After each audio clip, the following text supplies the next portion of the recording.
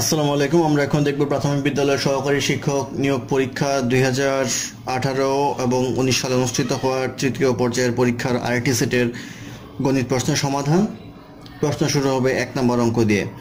1 নম্বর অঙ্ক ছিল ক ও খ একত্রে একটি কাজ 10 দিনে শেষ করতে পারে। খ একা কাজটি 14 দিনে শেষ করতে পারলে ক একা কত দিনে কাজটি শেষ করতে পারবে। অর্থাৎ ক প্লাস খ একত্রে কাজ শেষ করতে পারে 10 দিনে, সেই ক্ষেত্রে একদিনে করতে পারবে হচ্ছে 10 ভাগের 1 অংশ কাজ। আর বলা আছে যে খ একা কাজটি শেষ করতে পারে হচ্ছে 14 দিনে, তাহলে একদিনে করতে পারবে হচ্ছে 14/1 অংশ কাজ। তো এখান থেকে যদি এটা বিয়োগ করি তাহলে আসবে হচ্ছে ক সমান সমান আসবে হচ্ছে 10 ভাগের 1 বিয়োগ 14 ভাগের 1। এটা ক্যালকুলেশন করলে আসবে হচ্ছে 25 ভাগের 1। অর্থাৎ 25 ভাগের 1 কাজ করতে পারে হচ্ছে ক একদিনে, তাহলে সম্পূর্ণ কাজ করতে পারবে হচ্ছে 35 দিনে। এটাকে উল্টে দিলেই হবে, সেই ক্ষেত্রে 35 দিন হবে এই প্রশ্নের উত্তর। তারপর প্রশ্ন নাম্বার 2। নাম্বার 2তে বলা আছে পিতার বর্তমান বয়স পুত্রের বয়সের 3 গুণ। 5 বছর আগে পিতার বয়স পুত্রের বয়সের 4 গুণ ছিল। পিতা ও পুত্রের বর্তমান বয়স কত? তো পিতার বয়স যেহেতু পুত্রের বয়সের 4 গুণ, সেহেতু পিতা ধরে নেই 3x, তাহলে পুত্র হবে হচ্ছে 1 গুণ অর্থাৎ x। আর 5 বছর আগের কথা, 5 বছর আগে পিতার বয়স হবে 3x - 5 আর পুত্রের বয়স হবে হচ্ছে x - 5। তো এটা আরটার ছিল হচ্ছে 4 গুণ, সেই ক্ষেত্রে পুত্রের বয়সকে 4 দ্বারা গুণ করব। এই ক্ষেত্রে আসবে হচ্ছে 3x - 5 = 4x - 20, বা এটা করলে আসবে হচ্ছে x = 15। অর্থাৎ x এর মান আসলো 15, তাহলে পিতার বয়স হবে হচ্ছে 3x, তাহলে 3 × 15 = আসবে হচ্ছে 45 আর পুত্রের বয়স আসবে হচ্ছে 15 বছর। অর্থাৎ পিতা পুত্রের বয়স হবে 45 এবং 15 বছর। এই 45 এবং 15 হবে এই প্রশ্নের উত্তর। তারপর অঙ্ক নাম্বার 3। নাম্বার 3-এ বলা আছে কোন শ্রেণীতে যতজন ছাত্রছাত্রী পড়ে প্রত্যেকে তার সহপাঠীর সংখ্যক সমান টাকা চাঁদা দেওয়ায় মোট 420 টাকা চাঁদা উঠলো। ওই শ্রেণীতে ছাত্রছাত্রীর সংখ্যা কত?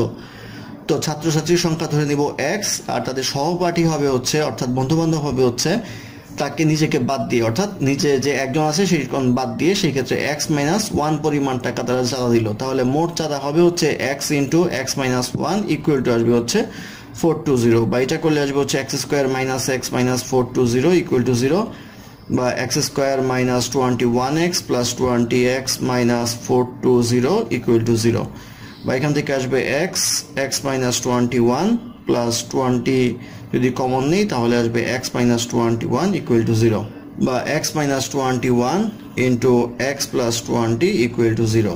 তো x - 21 = 0 হলে x আসবে 21, আর x + 20 = 0 হলে x আসবে হচ্ছে -20। এটা গ্রহণযোগ্য নয়, সেই ক্ষেত্রে x এর মান আসবে হচ্ছে 21, অর্থাৎ 21 জন ছাত্রছাত্রী ছিল। এটি হবে এই প্রশ্নের উত্তর। তারপর অঙ্ক নাম্বার 4। নাম্বার 4-এ বলা আছে দুইটি সংখ্যার অনুপাত 3:7, উভয় সংখ্যার সাথে 10 যোগ করলে নতুন অনুপাত হবে 1:2। ছোট সংখ্যাটি কত? তো অনুপাত দেওয়া আছে 3:7, তাহলে ধরে নিব হচ্ছে 3x আর এটা হচ্ছে 7x। তো প্রত্যেকটার সাথে যদি 10 যোগ করা হয়, এটার সাথে 10 যোগ করলাম, এটার সাথে 10 যোগ করলাম, তাহলে অনুপাতটি দাঁড়াবে হচ্ছে 1/2। তো এখান থেকে ক্যালকুলেশন করলে x এর মান আসবে হচ্ছে 10। জিজ্ঞাসা করা হয়েছে ছোট সংখ্যাটি কত? ছোট সংখ্যাটি হচ্ছে আমাদের এই 3 এর জন্য 3x, তাহলে 3x = 30 হবে, তাহলে উত্তর হবে 30। তারপর অঙ্ক নাম্বার 5। নাম্বার 5-এ বলা আছে a + b + c = 9, a² + b² + c² = 29 হলে ab + bc + ca = কত? তো এটা সূত্র দিয়ে আমরা করতে পারবো। সূত্র হচ্ছে 2 × ab + bc + ca = আসবে হচ্ছে a + b + c² - a² + b² + c²। তো এখন যদি আমরা মান বসাই তাহলে পাবো হচ্ছে a + b + c এর মান 9 মাইনাস এটার মান দেওয়া আছে হচ্ছে 29 = আসবে 81 - 29 = আসবে হচ্ছে 52। তাহলে 2 × ab + bc + c এর মান হচ্ছে 52, তাহলে ab + bc + c এর মান হবে হচ্ছে 52/2 = আসবে হচ্ছে 26, অর্থাৎ 26 হবে এই প্রশ্নের উত্তর। তারপর অঙ্ক নাম্বার 6। নাম্বার 6-তে বলা আছে x + y = 7 এবং xy = 10 হলে x - y² এর মান কত? তো x - y² সূত্র যদি আমরা করি তাহলে পাবো x + y² - 4xy। তো x + y এর মান হচ্ছে 7, তাহলে 7² - 4 × xy এর মান হচ্ছে 10 = আসবে হচ্ছে 49 - 40 = আসবে হচ্ছে 9। এই 9 হবে নির্ণয় মান। এটাই হবে এই প্রশ্নের উত্তর। তারপর অঙ্ক নাম্বার 7, নাম্বার 7-এ বলা হয়েছে 1 থেকে 99 পর্যন্ত সংখ্যাগুলোর যোগফল কত। আমরা জানি স্বাভাবিক সংখ্যার যোগফল n × n + 1/2, সেই ক্ষেত্রে আমরা লিখতে পাবো হচ্ছে n এর মান 99, তাহলে 99 + 1/2 ইকুয়াল টু আসবে হচ্ছে 99 × 100/2। এটা ক্যালকুলেশন করলে পাওয়া যাবে হচ্ছে 4950, অর্থাৎ 4950 হবে এই প্রশ্নের উত্তর। তারপর অঙ্ক নাম্বার 8, নাম্বার 8-এ বলা আছে সর্বমোট কত সংখ্যক গাছ হলে একটি বাগানে 7, 14, 21, 35 এবং 42 সারিতে গাছ লাগালে একটিও কম বা বেশি হবে না। এই অঙ্ক করতে গেলে আমাদের লসাগু করতে হবে 7, 14, 21, 35, 42। তো প্রথমে যদি আমরা 7 দিয়ে দেই তাহলে আসবে হচ্ছে 1, 2, 3, 5, 6, 7, 42। আবার যদি আমরা 3 দিয়ে করি তাহলে আসবে 1, 2, 1, 5, 2। আবার যদি 2 দিয়ে করি তাহলে আসবে 1, 1, 1, 5, 1। তাহলে লসাগু হবে 7, 3, 2, 5। এটা করলে আসবে হচ্ছে 210, অর্থাৎ 210টি গাছ যদি হয় তাহলে কমও হবে না বেশিও হবে না, সেই ক্ষেত্রে 210 হবে এই প্রশ্নের উত্তর। তারপর অঙ্ক নাম্বার 9, নাম্বার 9-তে বলা আছে ত্রিভুজের একটি বাহুকে উভয় দিকে বর্ধিত করলে বহিস্থ কোণগুলো পরস্পর সমান হলে ত্রিভুজটি কি ত্রিভুজ। অর্থাৎ এই একটা ত্রিভুজ, এর বাহুকে উভয় দিকে বর্ধিত করলে এই কোণ যদি সমান হয়, তো এই কোণ আর এই কোণ যদি সমান হয় তাহলে এই কোণ আর এই কোণ অবশ্যই সমান হবে, সেই ক্ষেত্রে পরস্পর দুই কোণ সমান, সেই ক্ষেত্রে এটাকে বলা হয় হচ্ছে সমদ্বিবাহু ত্রিভুজ। কারণ দুইটা কোণ পরস্পর সমান হলে তাদের বিপরীত বাহুগুলি পরস্পর সমান হয়, সেই ক্ষেত্রে এটা হবে হচ্ছে সমদ্বিবাহু ত্রিভুজ। তারপর অঙ্ক নাম্বার 10, নাম্বার 10-এ বলা আছে রাজশাহী থেকে খুলনার দূরত্ব 282 কিলোমিটার। একটি বাস 7 ঘন্টায় খুলনা থেকে রাজশাহী চলে আসলো, পথে বাসটি 1 ঘন্টা যাত্রা বিরতি করলো, বাসটির গড় গতিবেগ কত কিলোমিটার পার ঘন্টা। তো 282 কিলোমিটার পথ অতিক্রম করলো, সময় লাগলো হচ্ছে, যেহেতু 7 ঘন্টা সময় লাগলো এবং 1 ঘন্টা বিরতি ছিল, তাহলে যতক্ষণ চললো সেটা হচ্ছে 6 ঘন্টায়। 6 দিয়ে 282-কে আমরা ভাগ করব, আসবে হচ্ছে 47, অর্থাৎ 47 কিলোমিটার পার ঘন্টা হবে এই প্রশ্নের উত্তর। তারপর অঙ্ক নাম্বার 11, নাম্বার 11-তে বলা আছে 150 মিটার লম্বা ট্রেন 450 মিটার লম্বা একটি প্ল্যাটফর্ম 20 সেকেন্ডে অতিক্রম করলে ওই ট্রেনের গতিবেগ প্রতি সেকেন্ডে কত হবে। তো ট্রেনের অতিক্রম করার ক্ষেত্রে 150 আর 450 যোগ করতে হবে, কারণ টোটাল প্ল্যাটফর্ম সহ তাকে অতিক্রম করতে হবে, ট্রেনের বডিটা সহ, সেই ক্ষেত্রে এটা আসবে হচ্ছে 600। তো 600-কে ভাগ করতে হবে হচ্ছে, যেহেতু 20 সেকেন্ড সময় লেগেছিল, 20 দ্বারা ভাগ করলে এটা আসবে হচ্ছে 30 মিটার, অর্থাৎ 30 মিটার পার সেকেন্ড হবে ট্রেনের গতিবেগ। এটি হবে এই প্রশ্নের উত্তর। তারপর অঙ্ক নাম্বার 12, নাম্বার 12-তে বলা আছে এক ব্যক্তি গাড়ি যোগে ঘন্টায় 60 কিলোমিটার বেগে কিছু দূর অতিক্রম করে ঘন্টায় 40 কিলোমিটার বেগে অবশিষ্ট পথ অতিক্রম করলো, সে মোট 5 ঘন্টায় 200 কিলোমিটার অতিক্রম করে, সে 60 কিলোমিটার পার ঘন্টায় কত কিলোমিটার গিয়েছিল। ধরে নিই 60 কিলোমিটার পার ঘন্টায় গিয়েছিল x কিলোমিটার, তাহলে 40 কিলোমিটার পার ঘন্টায় যাবে হচ্ছে 200 মাইনাস x কিলোমিটার। তাহলে আমরা x/60 সময় পাবো একটা, আবার পাবো হচ্ছে 200 মাইনাস x, এটা 40 দ্বারা ভাগ করলে আরেকটা সময় পাবো, দুইটা মিলে এত সময় লেগেছিল হচ্ছে 5 ঘন্টা। এখান থেকে ক্যালকুলেশন করলে লসাগু হবে হচ্ছে 120, এটা আসবে হচ্ছে 2x plus 600 minus 3x equal to 5।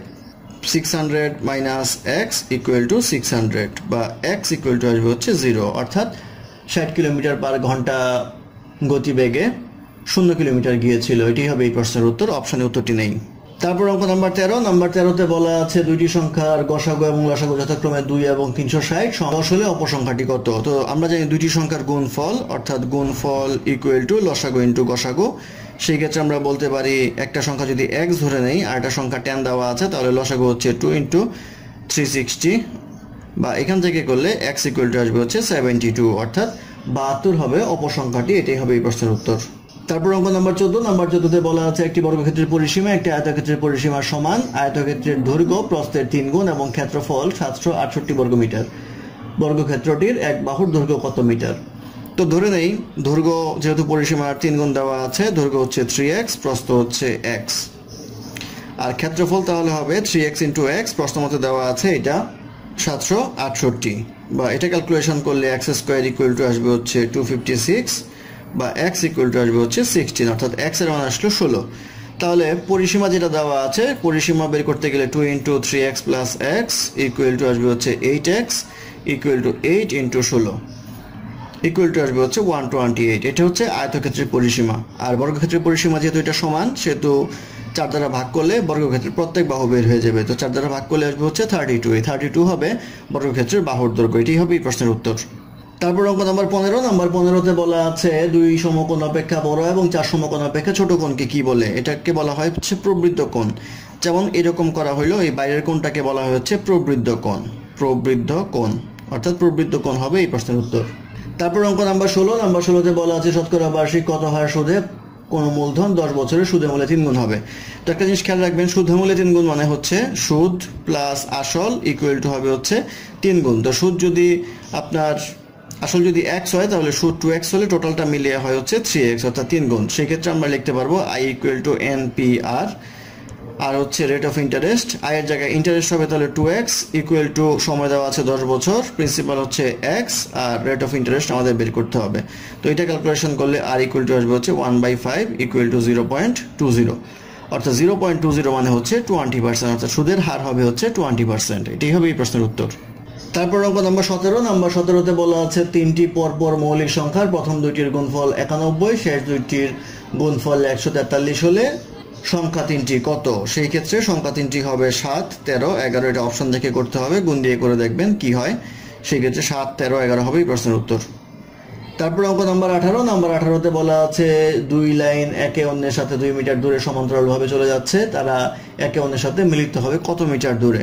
তো সমান্তরালভাবে যদি চলে যায়, এটার দূরত্ব যদি 2 মিটার থাকে একটা থেকে আরেকটা, সেই ক্ষেত্রে এটা কখনোই মিলিত হবে না। সেই ক্ষেত্রে উত্তর হবে কখনোই মিলিত হবে না। তারপর অঙ্ক নাম্বার 19। নাম্বার 19-এ বলা আছে এ ও বি দুইটি পূর্ণ সংখ্যা হলে a স্কয়ার প্লাস b স্কয়ারের সাথে কোন সংখ্যাটি যোগ করলে পূর্ণবর্গ সংখ্যা হবে? তো আমরা জানি a স্কয়ার প্লাস b স্কয়ারের সাথে যদি আমরা 2ab যোগ করি তাহলে এটা আসে হচ্ছে a plus b whole square. সেই ক্ষেত্রে আমরা 2abটা যখন যোগ করছি, সেই ক্ষেত্রে 2ab যোগ করলে হবে হচ্ছে পূর্ণবর্গ সংখ্যা, অর্থাৎ 2ab হবে এই প্রশ্নের উত্তর। তারপর অঙ্ক নাম্বার 20। নাম্বার 20-এ বলা আছে সমকোণী ত্রিভুজের সমকোণ সংলগ্ন বাহু 3 ও 4 সেন্টিমিটার হলে অতিভুজের মান কত? তো যেহেতু সমকোণ সংলগ্ন বাহু লম্ব আর ভূমি, তাহলে আমরা লিখতে পারবো হচ্ছে অতিভুজ স্কয়ার পিথাগোরাসের উপপাদ্য অনুসারে লম্ব স্কয়ার প্লাস ভূমি স্কয়ার ইকুয়াল টু আসবে হচ্ছে লম্ব যদি আমরা 3 ধরে নেই আর অতিভুজ যদি 4 ধরে নেই তাহলে 3 square 4 square 9 plus 16 equal to আসবে হচ্ছে 25। আমাদের বের করতে হবে হচ্ছে অতিভুজ। তো অতিভুজ ইকুয়াল টু হবে √25 ইকুয়াল টু হবে হচ্ছে 5, অর্থাৎ অতিভুজের মান হবে হচ্ছে 5 সেন্টিমিটার। এটাই হবে এই প্রশ্নের উত্তর। ধন্যবাদ আমাদের সাথে থাকার জন্য। আমাদের চ্যানেলটি ভালো লাগলে অবশ্যই সাবস্ক্রাইব করবেন, লাইক, কমেন্ট এবং শেয়ার করবেন, এবং অঙ্কে কোনো সমস্যা থাকলে আমাদের কমেন্টে জানাবেন। আমরা চেষ্টা করব ডেসক্রিপশনে তার সমাধান দেওয়ার জন্য। ধন্যবাদ।